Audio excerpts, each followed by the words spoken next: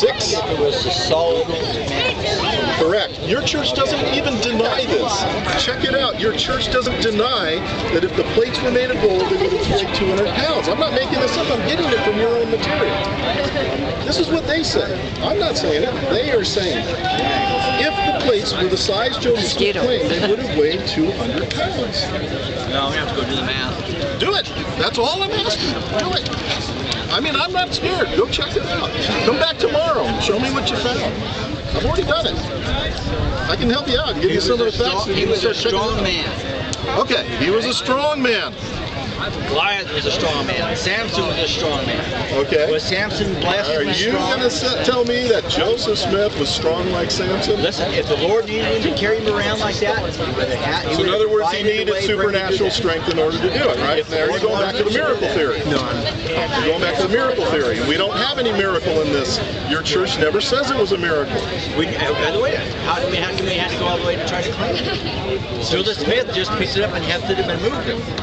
To him, that's what he says, but that's the whole point. I'm telling you that when we replicate the story, it doesn't work. The story doesn't work. You don't believe that the Lord could have had him pick it up? You're going back to an argument we've already said couldn't be, because it's not an argument the church uses. So you don't believe the church. I'm not even saying that the argument at all. I'm just saying he has. If the Lord had a need for him to do whatever he needs to do, he could help him do it. So when he gave the plates to his mother through the window, did the Lord also strengthen Lucy Mack Smith to hold 200 pounds like that? But I have a hard time believing that. I have a hard time believing that you even believe this. Okay? Well, that's up to you to figure that out. Your church already says that, so that's double that. And he carried them under his arm for a distance of 3 miles.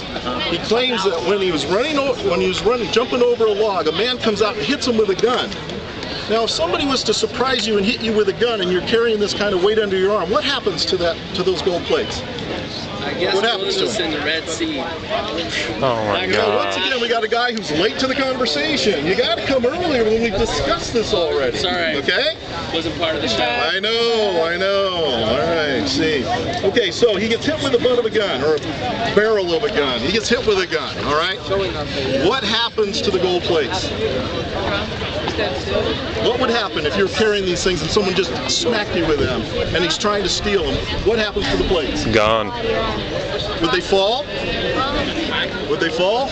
Yes. What would happen to soft metal? What would happen to soft metal plates if you dropped them? What would happen to them? Let's think through this now. Really, this is very serious for me, guys. This is not a joke. Because if this story is wrong, your testimony is wrong. You're believing a lie. And I don't want you to believe a lie. I want you to believe truth. If this story is worth believing, then by all means, believe it. But if it's not worth believing, then that pageant is nothing more than a fictional play. That's all it is. The Book of Mormon is nothing more than a 19th century novel. It has nothing for you. It's deceiving you. I don't want you to be deceived. I'm pleading with you. Listen carefully to what your own church is saying. Listen to what your church is saying and what they want you to believe. Now, if Smith drops the plates because he's in a scuffle with someone who's trying to steal them, the plates would have been destroyed. They would have been ruined. Because soft metal plates stacked on top of each other like that would have been crushed. You couldn't even open them anymore. They would have been useless. But yet this is the story we're being told to believe.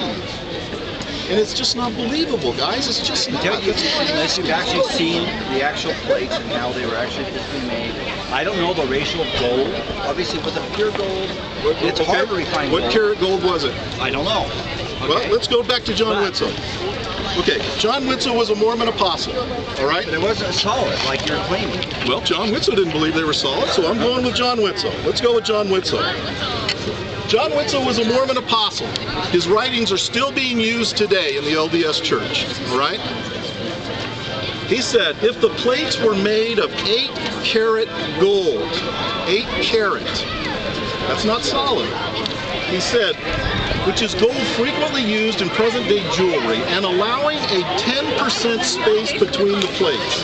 The total weight of the plates would not be above 117 pounds.